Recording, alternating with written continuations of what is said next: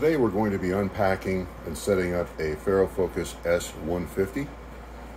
As you can see, the complete kit that has arrived has got the S150 scanner, 2 batteries, the charging kit, and an extra SD card. The bottom of the scanner has got a quick release on it, which will then be inserted into the top of the tripod that also comes with the kit.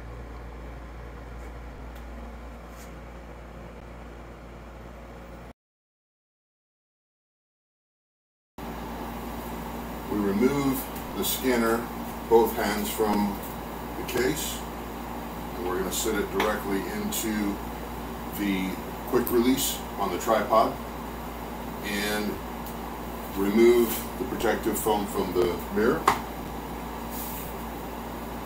We're going to put our battery in the scanner. It should be able to turn freely because we have not tightened this bolt here.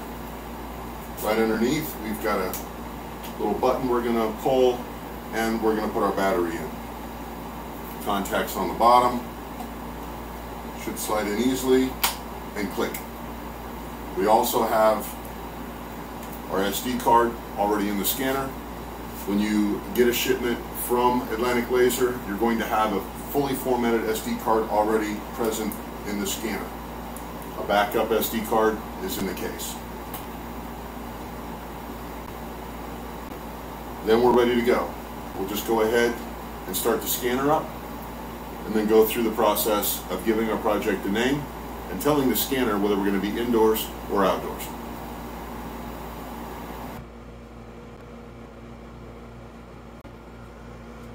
Now that our scanner is booted up, there's only 2 things that we really need to do. Number 1, we need to give the project a name. And number 2, we need to tell the scanner where it's going to be scanning. If it's going to be scanning where we need a long distance or we need a shorter distance.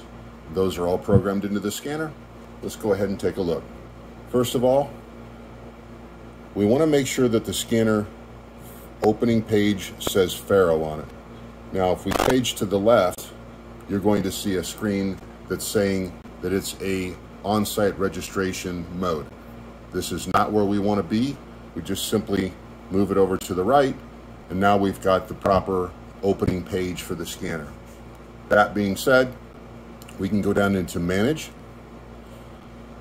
Once we're in Manage, we've got a lot of options. We're going to go to Projects and Clusters, the very first option.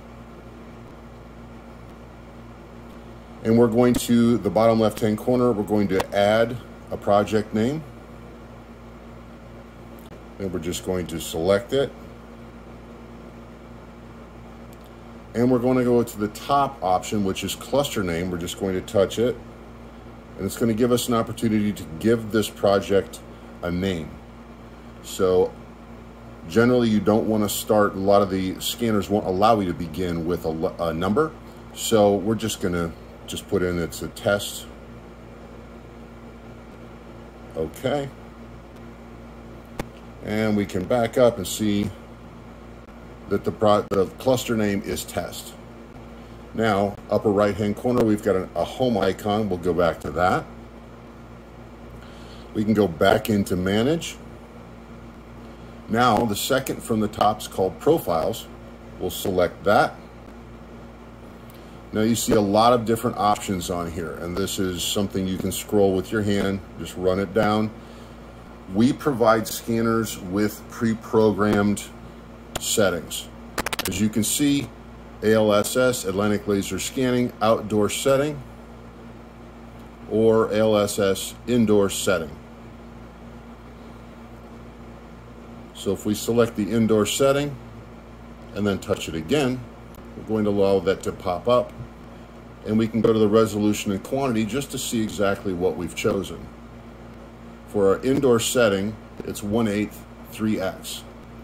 It's about 11 million points per scan. With the color or the camera taking pictures, you're looking at maybe 3.5 to 4 minutes per scan.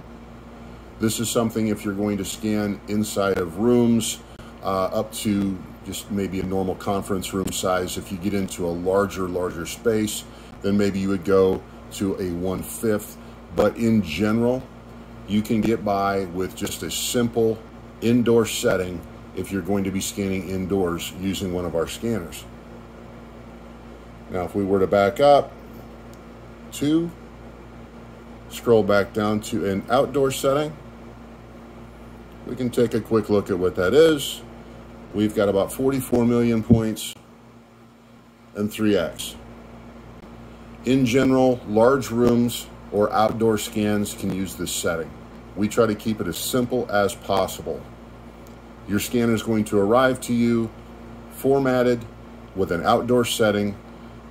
If you give your project a name and forget this portion, you're going to be on an outdoor setting from our warehouse just in general. Once that's finished, we can go back to the home page. And again, as long as FARO is showing on your screen, you're ready to go. All you have to do is push the large blue play button, and that's it.